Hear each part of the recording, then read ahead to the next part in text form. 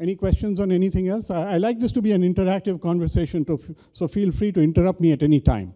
I was curious, are companies who are going into India, do they have any concerns with India like they do with China? Like India is going to try to figure out how to make their devices cheaper or? Great question. I think I have a slide coming up that addresses that, but the short answer is that India historically has had a much greater respect for intellectual property, if that's where you're going with it. Okay, India was a founding member of the World Trade Organization. China was not accepted until many years later, and many people today are wondering whether that should have happened.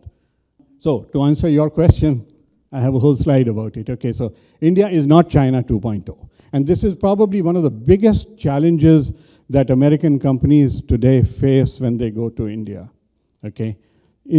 Generally, we are approached by somebody who's in charge of APAC expansion or somebody who's the head of international sales at their company, and they say, look, China is such a big market, we've now finally figured it out, and so we are ready to enter India because it's the next big country in Asia, and we learned all of these things in India, in China, and we are going to apply them in India.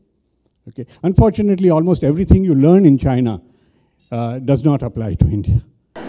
Okay.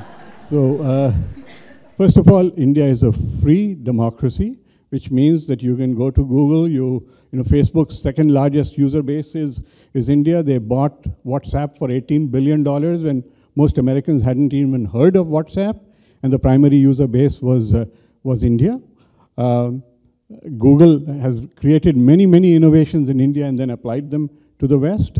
It has a vibrant free press, which means that unions can be strong, which means that if you have any issues around recalls happening in Indiana or North Dakota, the Indian press will catch it and report it. American media operates very freely in India, unlike China. So you can watch CNN, most upscale Indians read the New York Times and so on.